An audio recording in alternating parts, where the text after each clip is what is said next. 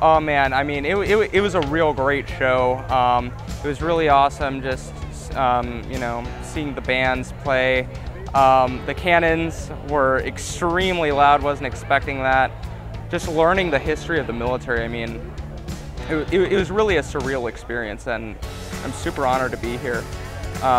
Particularly, I want to say the old Army percussion, like, really killed it. It was awesome to hear from them, and just it was like stepping back in time, really. So Revolutionary era, War of 1812, that stood out. Around the time of World War I, World War II, just hearing the stories of soldiers who served, it was really interesting.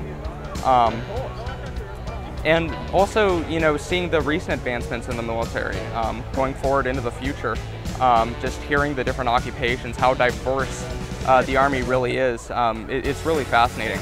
The whole thing it was just remarkable, because you got a sense of the history throughout, and just the evolution of the discipline of the Army. It was, you never really think much about what are all the little moving pieces of it, and it's just remarkable to see all these different aspects of the military come together on one field. You just get a broad strokes picture of the whole thing. It was just incredible. I don't have better words for it.